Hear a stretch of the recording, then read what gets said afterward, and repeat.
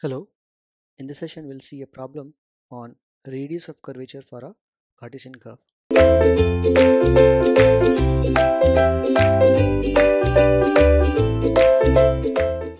So let us say that this is the question where we have to find the radius of curvature for the equation which is x cube plus y cube equal to 3xy at the point 3a by 2 comma 3a by 2. Now we know that the radius of curvature rho is actually given by the expression 1 plus y1 square whole to the power of 3 by 2 divided by y2. So this means that we'll have to find y1 and y2, and of course then the values of these at the point 3a by 2 comma 3a by 2. So let us start with the equation of the curve, that is x cube plus y cube equal to 3axy. Now differentiating this with respect to x on both the sides, we will have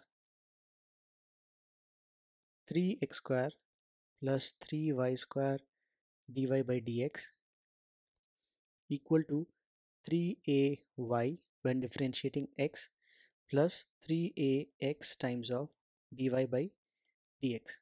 So here we can say, taking dy by dx term on the same side, we will have 3y square minus 3ax times of dy by dx equal to 3ay minus 3x square.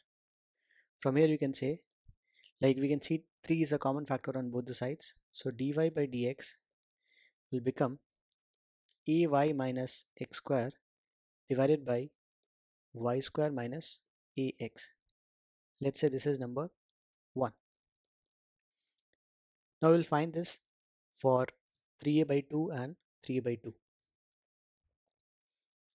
Before that, let us try to find the second derivative, that is y2, which is d2y by dx square. So for this we can differentiate what we got in the first part, that is ay minus x square by y square minus ax differentiated in terms of x. So we will get y square minus ax whole square in the denominator. Differentiating ay minus x square in the numerator, we are going to get a y1. Instead of writing y dy by dx, I am writing y1 minus 2x times of y square minus ax minus, now differentiating the denominator, so that is y square, so we'll write 2y y1 for the differentiation minus a times of ay square, that is ay minus x square. So this is y2. We don't have to make the rearrangements, rather we can just put the value for 3a by 2 comma 3a by 2. So let's say that this is number 2. Now at 3a by 2 comma 3a by 2, let us find y2 first. Okay, let us find y1 first, because we need to put it in y1. So y1, this is y1, ay minus x square by y square minus ax. So let us do it here.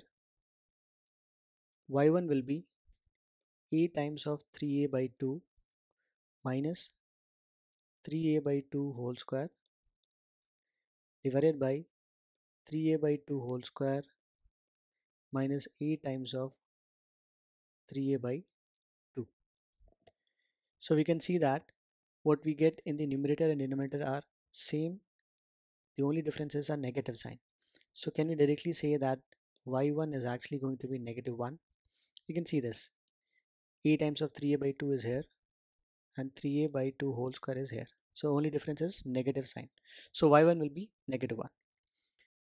That makes it easy. Now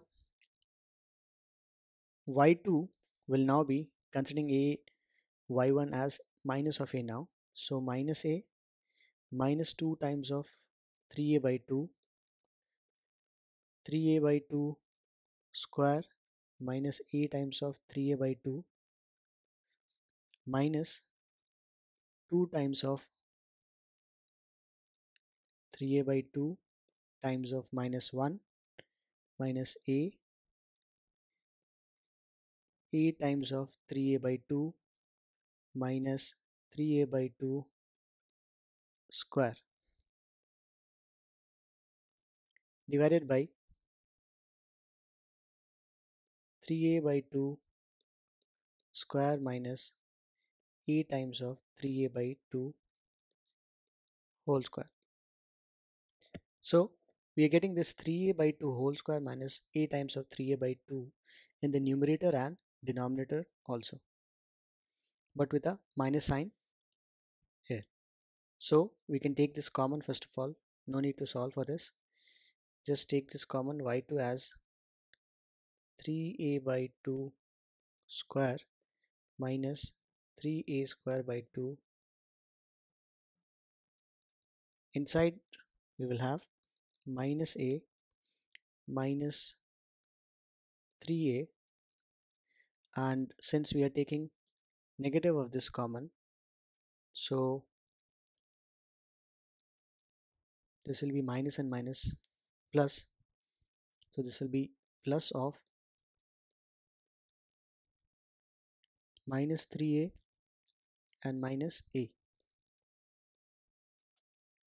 whole divided by 3a by 2 whole square minus 3a square by 2 square. So one of the order can be removed, and we will have y2 equal to minus a minus 3a minus 3a minus a. So overall that is minus 8a